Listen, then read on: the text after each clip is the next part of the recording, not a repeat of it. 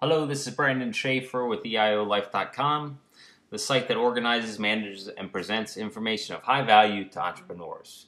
There are three topics we're going to go over for this week for the EIO Life Sunday morning weekly recap, week 38.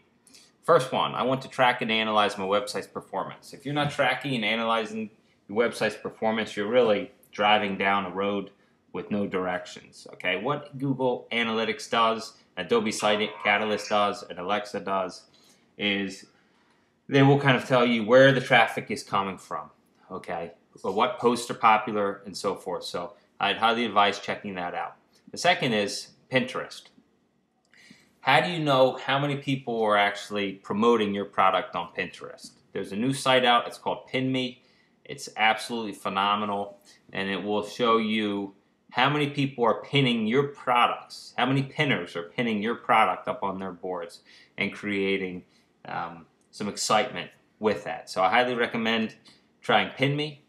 And the last one is Facebook. A couple weeks ago, they changed their email address theme to @facebook.com, and they took away your Gmail or whatever your primary email address is.